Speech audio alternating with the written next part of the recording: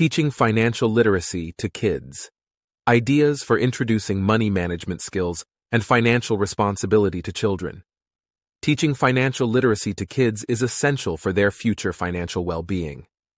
Here are some ideas to introduce money management skills and financial responsibility.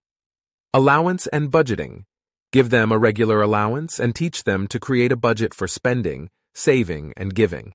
This will help them understand the value of money and how to prioritize their expenses.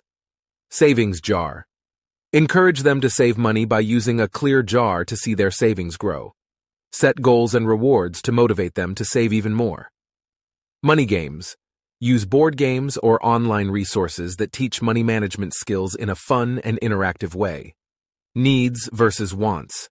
Help them differentiate between essential needs and discretionary wants to make wise spending decisions.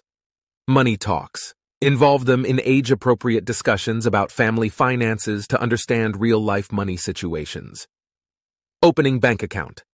Consider opening a savings account for them to experience the banking process and learn about interest and saving for the future. Entrepreneurial spirit.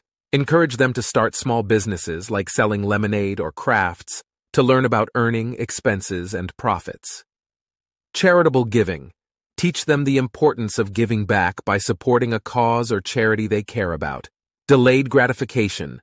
Help them understand the concept of waiting and saving for bigger purchases instead of instant gratification. Online simulators.